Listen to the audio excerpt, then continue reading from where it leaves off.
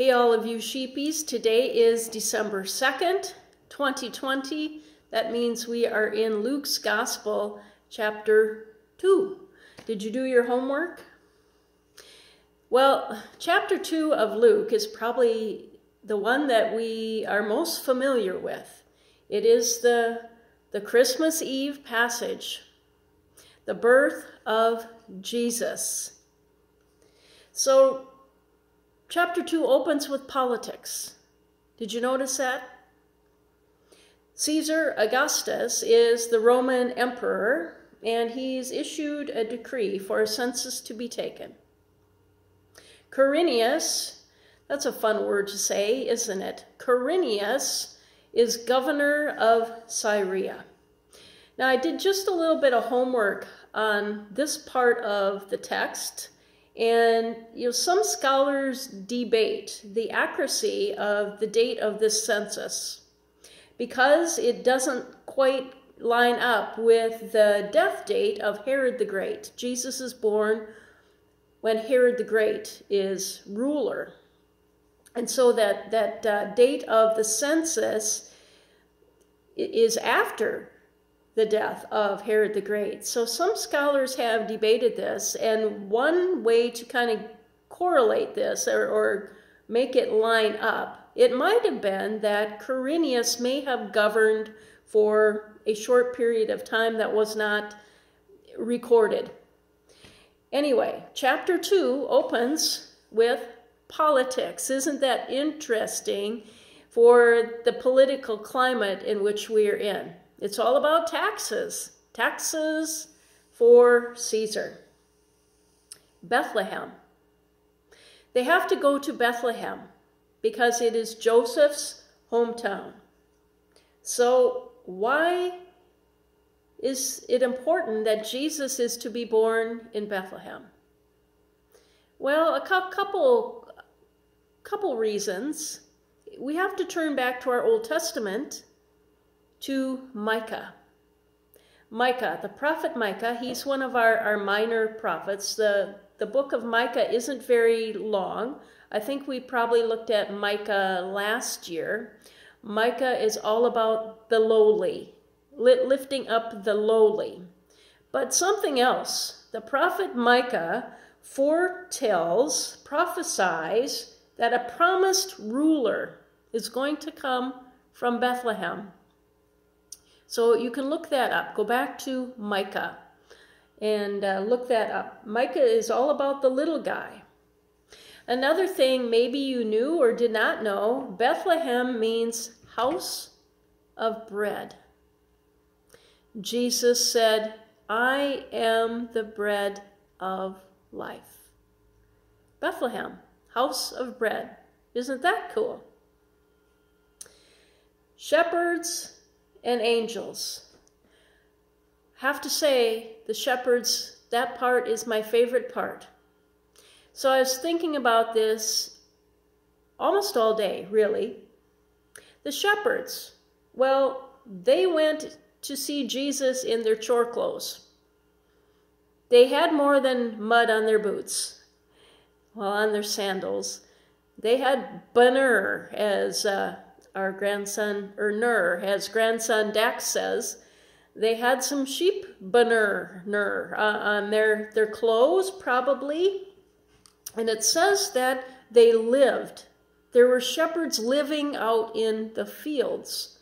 They're nomadic. They did not have a home. So they lived right with the sheep out in the wild.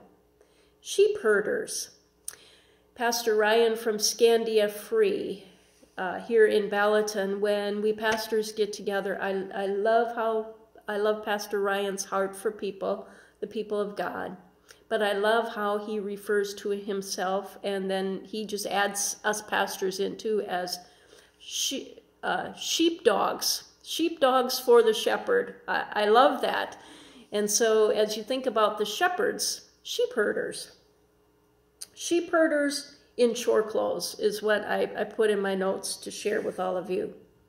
They get this message from the angels to do not be afraid. I think this is probably the second time in Luke, we hear those three little words, do not be afraid. Because I think they were probably more afraid of the angel than they probably would be if a mountain lion snuck up on their sheep.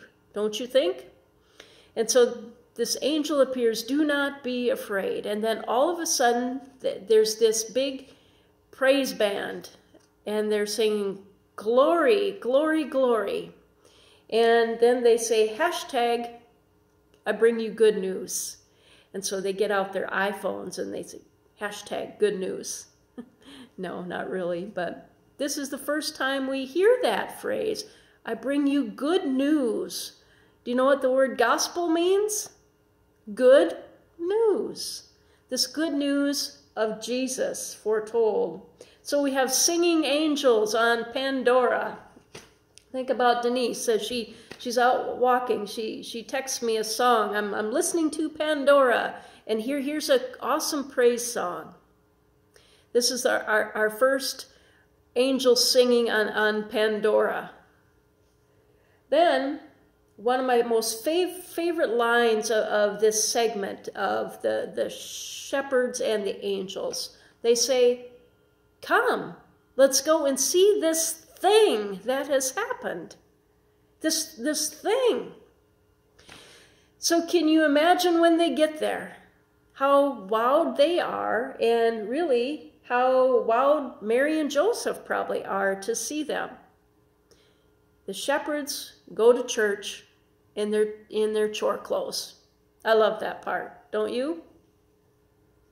Then it says, Mary treasured these things in her heart. That this is Christmas Eve now.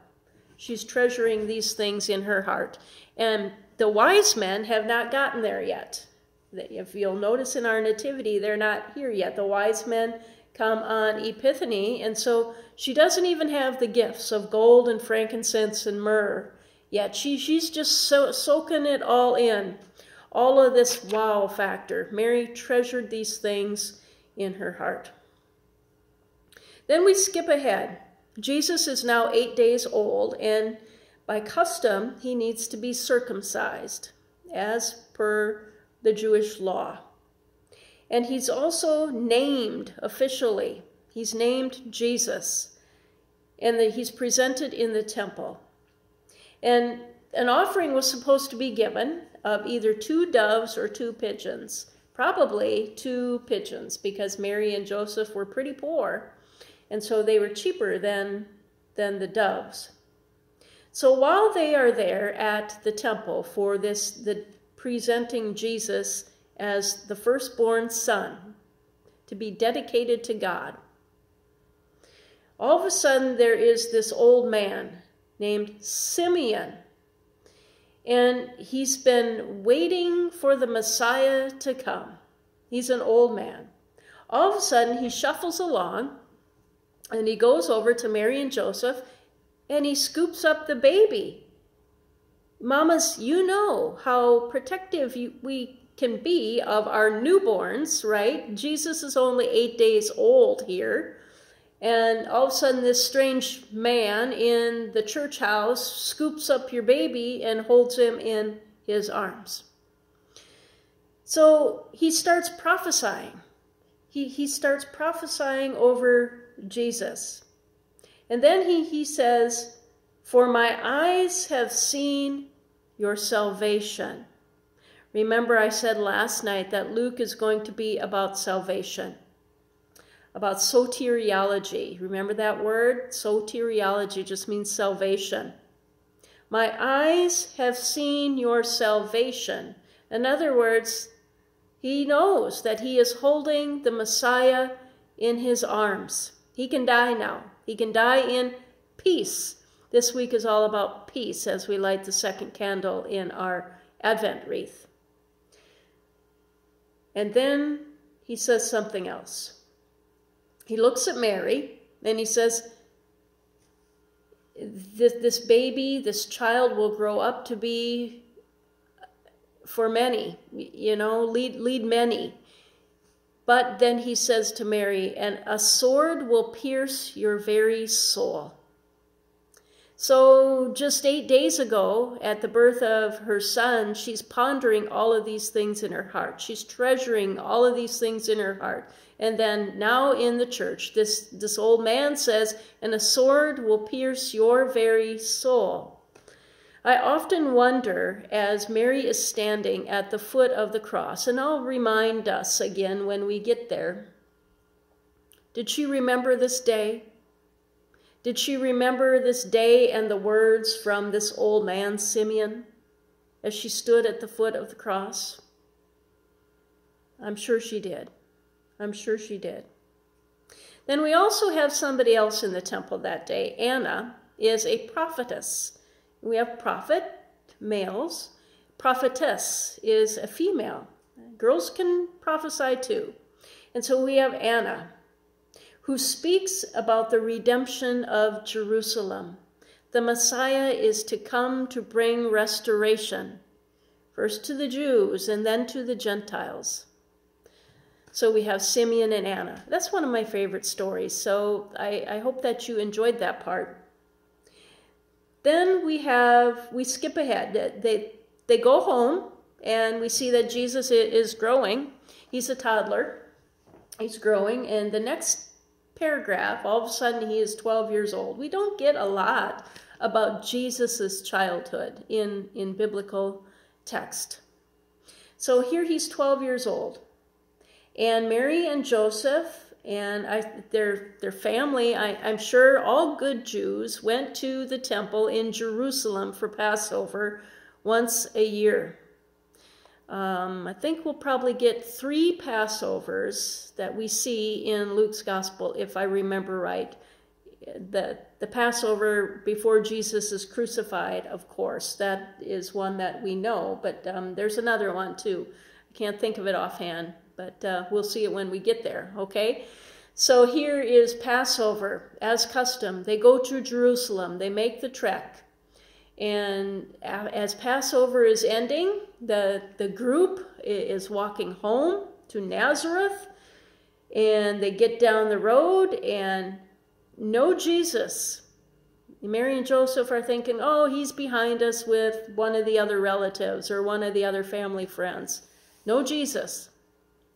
Can you imagine they're freaking out? Parents, we've all probably been there. All of a sudden, if we're shopping or something and we turn our back for a minute and yikes, where's our kid? You know, and it's not a good feeling. So they go back to Jerusalem. I'm not sure how far down the road they are, but they get back to Jerusalem and they're searching everywhere. Everywhere that a 12-year-old boy could be, except for the temple. They finally go to the temple, and there he is. He's sitting in the midst of these old men, not just old men, I guess these grown-ups, and he's teaching. And it's like, Jesus, where have you been? Yeah, I would like to have been a mouse in the corner, wouldn't you? You know, as parents, we know, where in the world have you been? Your mother and I were looking all over for you, kind of thing. And Jesus just matter-of-factly says, why were you searching for me? Didn't you know that I would be in my Father's house? Can you imagine Joseph? Ugh. I'm your father. Was it the first time that they totally identified, you know, who Jesus was? Who Jesus's father was? Can you imagine the conversation Mary must have had with Joseph when Jesus was out of earshot on the way home? I was thinking about that. But then, you know, it tells us that again, and I missed this. I think I missed it last year too. It was good to reread it. Mary treasured these things in her heart. We get that twice here in chapter 2. Did she recall that event too as she's standing at the foot of the cross when they lost Jesus and there he is in the temple teaching? Then it tells us, and they went home, and Jesus was obedient to them, and he grew in wisdom and stature and favor with God and men. And so it just tells us that he's growing in life and faith after all of this. And that pretty much wraps up chapter 2. So again, what was your favorite part of Luke chapter 2? What questions do you have? What are you struggling with? What wowed you in amazement? And tomorrow we dive into Luke chapter 3, which is all about John the Baptist, and then we get some genealogy of Jesus, and that's chapter 3. Chapter 3 is preparing for Jesus's public ministry. Chapter 4 will be a kind of a wow again, and so next week it's all about John. Have a good night. I just wrapped up a jam video here. Vicar Rick was at his house doing a recording, and I'm down at church, and boy, this technology stuff is challenging and a blessing all in one thing here. So I hope that you are enjoying the videos, and I hope that you are enjoying Luke, and I hope that you are learning and growing in your faith too, because I continue to learn and grow as I read and as I study, and I love that. You can never have too much Jesus. Sleep well. Jesus loves you. So do I. We'll see you tomorrow.